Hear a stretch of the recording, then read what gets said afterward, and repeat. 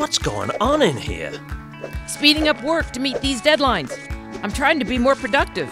But not more safe. Don't you know rushing is an unsafe mindset?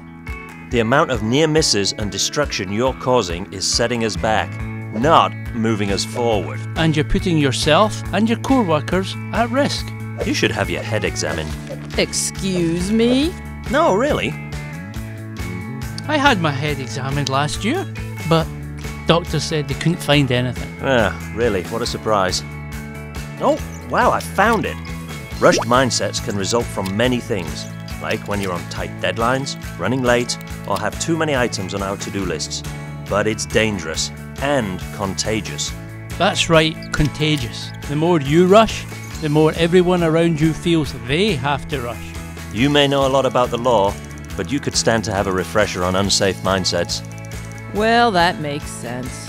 I guess you're right after all. I was rushing too much to realize how unsafe I was being. How about we take a break? You deserve one. Sure, coffee?